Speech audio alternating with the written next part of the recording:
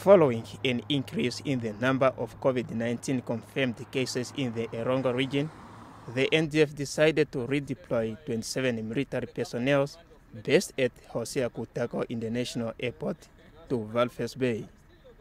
The spike in the positive cases of COVID-19 translates to the fact that our health facilities are now becoming overwhelmed in Walvis Bay to handle the increasing cases of positive COVID-19.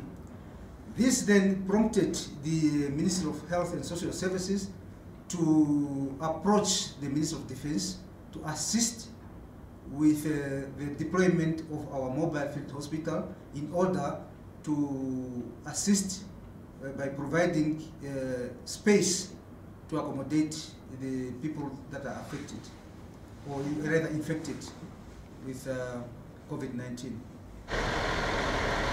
Commander of Mobile Field Hospital, Colonel Festus Zakaria, is confident his team has the capacity and the necessary equipment to help curb the spread of the pandemic. Oxygen, we can even produce oxygen for our own consumption.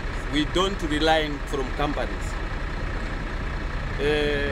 Maybe if the Ministry of Health, they might need, so they have to go through chain of command and then it will reach my Chief of the Defense Force.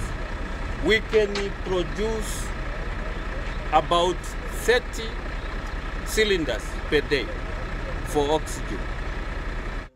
However, he emphasized that it requires collective efforts from all stakeholders to curb the spread of COVID in Erongo.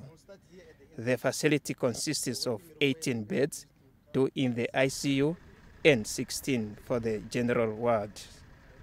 Tio Porta Ngipunya reporting for NBC News, Okahanja.